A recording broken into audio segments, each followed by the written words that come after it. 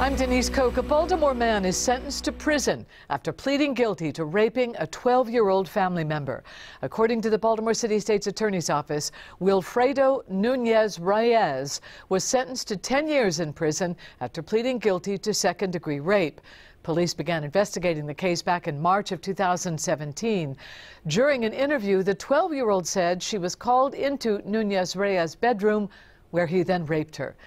Nunes-Reyes later admitted to raping the victim while he was being interviewed by police.